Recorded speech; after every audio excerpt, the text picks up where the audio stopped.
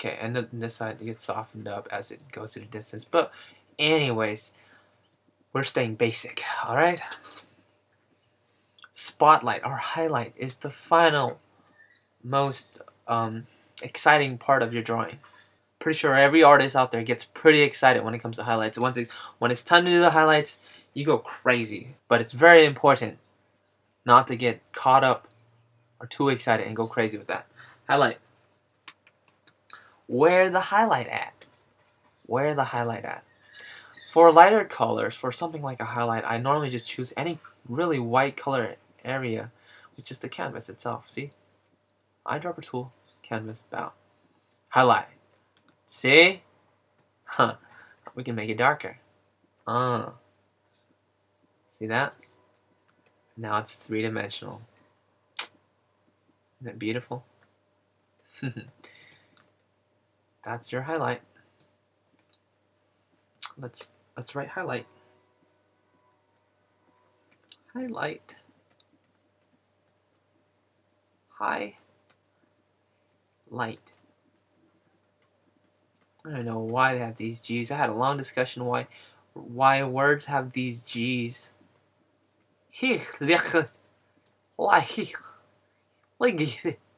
Now, rendering it out. How do we do that? There are two ways you can render these guys out. Rendering meaning clean it up. Clean it up. Two ways. Number one, you can go to the individual layer and erase out the portions that you don't like. See? I took an eraser, E tool, using the same brush, and I erased it out. See how fast that was? I wasn't so concerned with all these crazy things, like you know, the things. And you know that shadow? Let's just for the cat shadow. Let's do something crazy, because it's in the wrong spot actually. How do I know? I'm just guessing. I can move the layer around like I said before. Watch this. Pressing V for move, and I move it. I feel like this is much better placement than that. Just for some reason, you know? It just feels like it follows the line of action, the line of trajectory. I hopefully I'm using the right words. So yeah, that's how you can clean it up, by going into each individual layer and using your eraser tool and just tightening it up. The better way of doing it, or the more efficient way and the more committed way, is to open up a new layer, and we'll call it final render. Okay, we'll call that final render. That is on top of your lines. That means we're going to paint on top of the lines. Huh. Pretty crazy, huh? Alright. So what you do is get your trusty eyedropper tool. Alright. Suck that color up. Make it bigger using the bracket tools. And just going over it. See? Clean it up. Clean it up, up. And if it's too far, instead of using your eraser tool, paint it out. Paint it out. Paint it out. Paint it out. Oh, beautiful. Oh. Paint it out. Paint it out. Paint it out. Paint it out. Even the lines, paint it out. Watch this. Paint it out. I forgot to mention what I'm doing. Option cool. Option tool. Select the color. The dark one. Shrink it. Paint it out. Look at that. I'm making thinner lines. Watch this. This one. Option tool.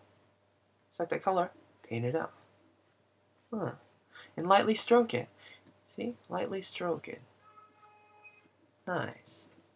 And see right here, this nice hard edge right here, it's really strong. Oh, I forgot to tell you guys. Product of light and shadow, and reflected light equals core shadow. All right, core shadow. Core shadow. Forgot who said it that way. This is the highlight. Highlight. Highlighter. Height.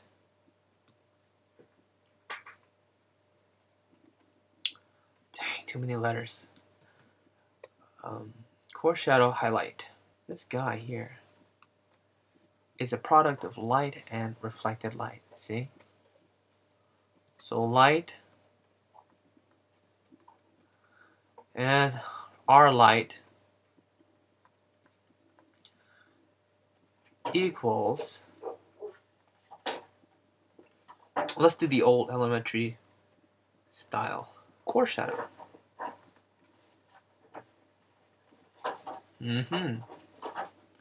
Go back to your rendering. Good. Wanting to erase some of the lines, leaving some of the lines, lost and found, okay? Depends on what you want it to look like. Option, just erasing this out here. Option, erasing some of this guy out here. Alright. Now this is going to be finalized. You're not going to move things around. You're not going to move layers around anymore, because you're done. You set everything up. There's nothing more to do. If you move stuff around, watch what happens. Remember what I said? It's good to create your layers on top of the background layer instead of drawing on the background layer. It's because of this. White also moves. See? So you can imagine if you were drawing on the background layer, then you would be moving all that white stuff around, and you wouldn't be able to have transparent things, okay? So it's best to do it that way. Okay, good. We can make a second rendering layer. This is another step I'd like to do. So rendering doesn't have to be limited to one final layer. Alright, you can be committed and not committed at the same time. We'll call it render 2. Render 2. Sorry, final. All the things that I painted, I'm gonna soften it all up. So for example, all this frilly looking stuff. Select the lighter color, right? Select the lighter color and just, well, that wasn't a good example. Select the lower opacity. 30. 30. We're blending. We're softening. See? Softening. That's as much as I want. Alright? Now I'm going to choose between those guys. I'm going to soften these guys. And I'm just going to keep working until it gets softer and softer. So yeah, I'm going to go back on top of it, and I'm going to soften it like that. I'm going to, right between these guys, soften it like that. Okay? Until you get the nice soft, smooth.